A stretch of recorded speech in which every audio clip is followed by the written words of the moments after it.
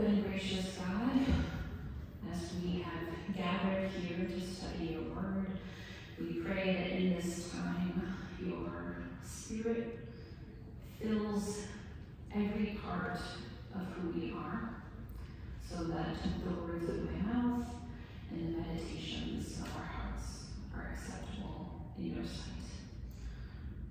We pray this in the name of Jesus Christ. Amen.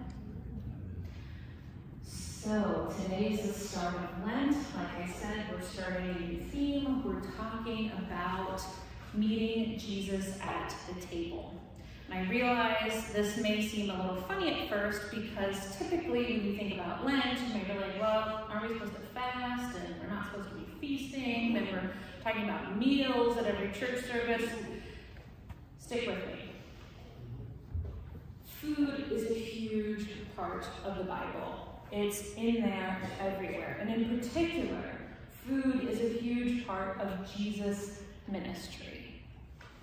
Almost all of the major events of Jesus' ministry have food in them or very close to them. And if we want Lent to be a time where we learn more about Jesus, where we walk alongside Jesus on this journey, then one way to do that is to talk about how Jesus uses food in his ministry. And not just food, but meals, meeting people at the table. And not just a table, because today, obviously, there wasn't a table out in the wilderness, but there was a shared meal. So what can we learn about Jesus from this shared meal? Today, in order to do that, we're going to use a Punnett square. All my scientists are like, yes! Everyone else is like, what? So, a Punnett square is something that you use. I learned it in 8th grade science when we were talking about genes, dominant genes and recessive genes. Like you have big R, little r, big R, little r, and you figure out which is the dominant, like blue eyes or brown eyes, or whether your earlobes are connected or whether they're not. Today, we're using the Punnett square for Jesus. So, there are two types of feeding happening in this scripture, yes? One is the very obvious one where some people are being fed in their stomachs. And then the other one is that people are being fed spiritually. So, there are two combinations of those. You can have a full stomach. I was going to try and color coordinate this, but now I'm not going to be able to think of it while I'm up here. You have a full stomach and a full spirit.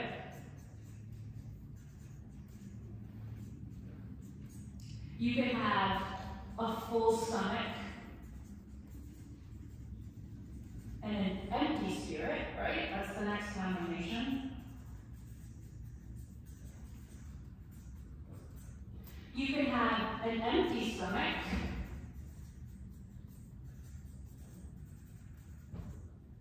but a full spirit. See, these are the opposites. So full stomach, empty stomach, full spirit. And then the last one is empty. You're like, moral scientists, we've got it. This is great. Empty.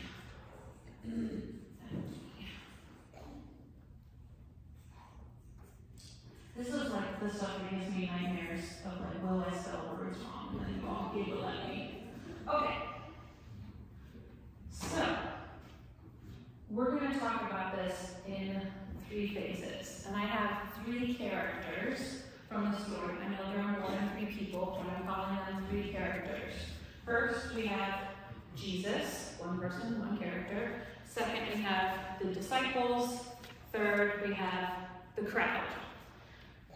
And now we're going to talk about where they are in 3 parts of the story. At the beginning of the scripture, when Jesus says, come away We need to rest. You've been out doing your ministry. A couple chapters before, Jesus sent them out 2 by 2 to go do healings and preachings and ministry, and they've all come back. They haven't had even a moment to eat. Where is Jesus at the start of the story? Which square do you think he's in? Lower right. So empty, empty. I think that makes sense. Haven't had any time to eat. He's like, we need to go rest. We need to do some self-care. We need to go away to the desert retreat center and like have a couple minutes. Where do you think the disciples would be? Same place? I'm going to say same place. At the start of the story, where's the crowd? Same place. Same place. All right, fast forward to the middle of the story. The crowd has followed Jesus and the disciples. Jesus feels compassion for them. Jesus is teaching them. And then Jesus says, you go get them something to eat. The disciples are like, oh my gosh, send them away, we're exhausted. Jesus says, you get them something to eat. Where's the crowd now? Where's the crowd after Jesus has been preaching all day? What do you think? I'm going to say, yeah, empty stomach, full spirit. Right? Jesus has been preaching, but they're hungry. They moved over to empty stomach, full spirit. Where were the disciples? Still there, maybe? I'm going to argue, though. I'm going to put them at full stomach, empty spirit. Not because maybe they've had time to eat, but what happens next is they pull out the food that they have, right? They know they have in the immediate future the potential to eat. And there's a difference when you're hungry and you know that the food is cooking and you're going to eat it in 5 minutes, and when you're hungry and you don't know when you're going to eat next, right? So I'm up here, so I'm going to put it over there. So full stomach, empty spirit. Where is Jesus? Where do you think he is, Simon? He's up in the left corner. Top right, up here with the disciples. Top left, full stomach, full spirit. Yeah. That's a good one. I feel like he's dancing the line between these two, right? Oh, you didn't know the lines were an option. Full spirit. You know the feeling when you're exhausted and you know you need to rest, and then your best friend calls and you're like, I really just want to take a nap, but you talk for a little while and you hang up the phone and you're like, oh my gosh, I didn't even know that I needed that. So maybe you are already tired. And sometimes when the well is completely empty, no amount of keeping to work and keeping the hustle going is going to fix it. But sometimes, like in this case, I think Jesus needed to rest, but it says that he felt all that compassion, and then after preaching, I think he's got the full spirit now. And he probably would have been in the crowd of like, was hungry, but knew that he had a meal coming along. All right, now fast forward to the end of the story. All have been fed. There's 12 baskets of food left over. Where is the crowd now? Full. I'm going to go ahead and put Jesus up there too, right? He got off the line and he's going to say, where are the disciples? This one depends on your interpretation. Did they learn their lesson? I don't know. I'm going to say that they did.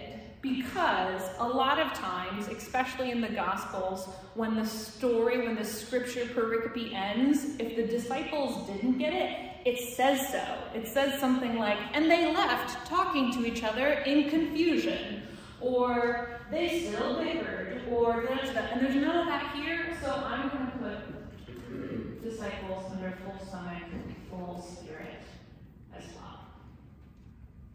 Jesus wants everyone to equally have a full stomach and a full spirit. This is what Jesus' hope is for us. You can think about other Bible stories that might help show why this is the way it is. It's pretty easy to see why God doesn't want us all to have empty stomachs and empty spirits, right? That's obvious. That would be bad for everyone. And it's also pretty easy to see why Jesus doesn't want us to have full stomachs but an empty spirit. I think about any story with the Pharisees or the Sadducees or anyone in power who would have had enough money to be eating, but Jesus talks a lot about how their spiritual life is empty. We just read the scripture on Wednesday, on Ash Wednesday, about all the people who are going out and putting on a big show of their religious piety in the streets, and Jesus is like, don't do that. That's not what you want. Or think about the story of the rich man who says, Jesus, what does it take for me to follow you? And Jesus is like, give away your stuff. And he's like, oh, no, you can't do that. So rich man would have had a full stomach, but an empty spiritual life. Or the other one that I think of in that same category is when Jesus tells the parable of the lost son. The older brother, right, who stays at home the whole time would have a full stomach, but has this empty spirit because he's has missed out on his father's love the whole time. So that was pretty easy too to see why Jesus doesn't want us to be here. Empty stomach, full spirit, it's a little trickier because we can say things like, well, Jesus fasted for 40 days. That seemed okay. Or there's the passage where the widow gives her last 2 coins and Jesus says, look at this wonderful woman of faith, that's amazing. But he doesn't say, look at this wonderful woman of faith, that's amazing, also we should give her a sandwich, right? So we might fall into like, I don't know, that's not bad. Does Jesus really care? Like if we have a full spirit, that's fine, that's okay, right? But here's the thing. This is not what Jesus wants for us. This scripture almost alone proves that. This scripture that we just read, the feeding of the multitude, in 4 Gospels is repeated 6 times. The story of Jesus' birth comes twice. The story where Jesus is feeding thousands of people appears 6 times. Having a full stomach is important to God too. Now you're like, okay, yeah, obviously we want people to be fed, but here's something that when I was thinking about this week that I have found that I do sometimes, that where I would be like, Jesus is fine with this. And I don't think that's right, so I have to work on it myself. You go on a mission trip, and you're on the mission trip, and wherever it is that you are, whether it's Chicago or our own neighborhood or around the world, whatever, you are working with people who have less than you have. And you come home and people are like, how was the trip? And you're like, oh my gosh, the people I was working with had so much spirit. They had so much faith. It was so inspiring. And then that's the story I tell myself, and I forget that they're also really hungry. And it's not bad to uplift people that have a great amount of spirit. But to then forget that they have empty stomachs, that's where the problem comes in. So this is not what Jesus wants for us here. Jesus wants everyone to have full spirits, full stomachs. What's more is that Jesus wants this to be a team effort. Jesus is God. Jesus could do whatever Jesus wants out there in the wilderness. Jesus turned water into wine on his own. God makes manna fall from heaven in Exodus 16 without the Israelites doing anything. Jesus doesn't have to involve the disciples, but he wants to. He turns this into a group project. You get them something to eat. Jesus wants all of us to have full stomachs and full spirits, and he wants all of us to work towards making that happen, not just a Jesus project.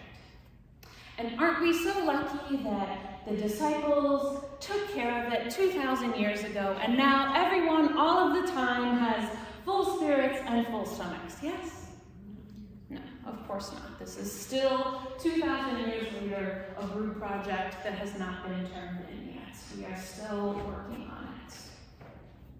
So this Lent, what are we going to do to move people towards full stomachs and full spirits?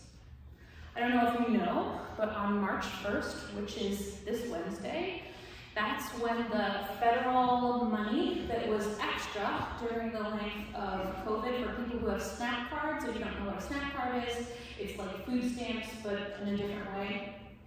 Since April 2020, you had extra money on your SNAP card. That ends March 1st, this Wednesday. $95 disappears for your family to eat in a month when groceries have never been more expensive. This Lent, what are we going to do to help keep people's stomachs filled?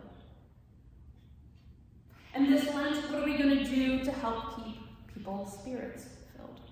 I don't have a fun fact with percentages or dates or numbers for that one, but when was the last time that you asked somebody, how is your spirit doing? Not how are you doing, but how is your spirit doing? Do you feel full? Or do you feel like you're running on fumes? We have a couple spaces that we could include some more people. And may I suggest the Tuesday dinner would be win-win for you. You'd be filling a stomach and a spirit. If that's not stars in your heaven crying, but I don't know. Jesus wants us to have full stomachs and full spirits. Jesus wants everyone to have full stomachs and full spirits. So this Lent, what are we going to do about it?